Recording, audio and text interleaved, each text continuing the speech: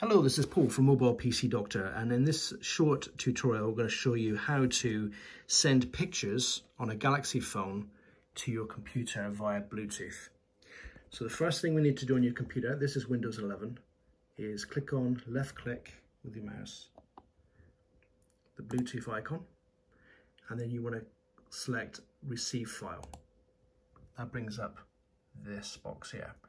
While that's in wait mode, we need to go to your phone, and what we'll do is I'll pick a photo. There you go, I've selected a photo. I could select others if I wanted to, and then at the bottom of the phone we want to click on share, and then we want to click on Bluetooth. Okay, and that's the computer. For this computer, might not be yours at home. This is this lady's computer.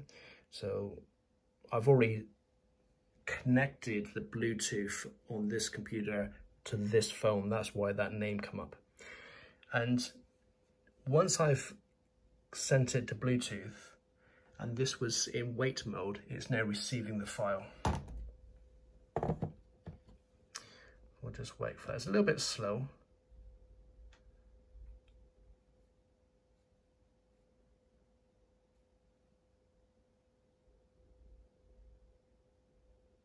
Okay, so what we've done here is that's the file that we've shared from the phone.